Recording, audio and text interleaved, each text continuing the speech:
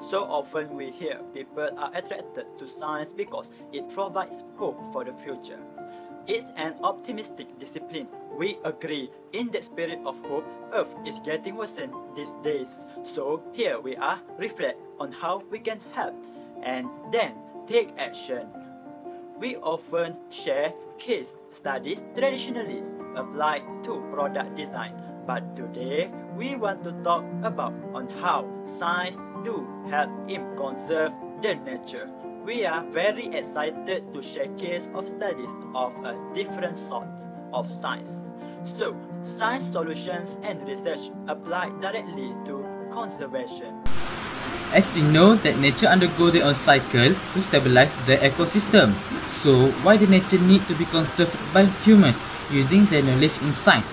This is due to pollution that has been made by humans, and most of affected pollution is water pollution. Since that, many innovators apply their knowledge in science to create a lot of innovations that will become the solution to overcome water pollution that has become the main factor of why nature need to be conserved by humans, especially during this era.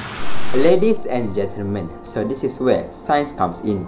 We can observe that science has been applied in many innovations that will help the conservation of our nature. For instance, this bin that was put in the ocean can filter out plastics, garbage, and also oil, allowing clean water to flow back out. Inside this bin is a cash bag which traps any floating pollutants. What if there is plastic bags floating in the ocean that could be eaten by aquatic life? Luckily, scientists have developed water-soluble plastics. This innovation will dissolve in minutes so that aquatic life won't choke on these plastics, such as turtles. In summary, it has proven that all innovations made have same objectives, that are to save our animals' lives and our plants. It is also open our mind that all these innovations are nothing if you, as innovator, do not have deep knowledge in sciences field.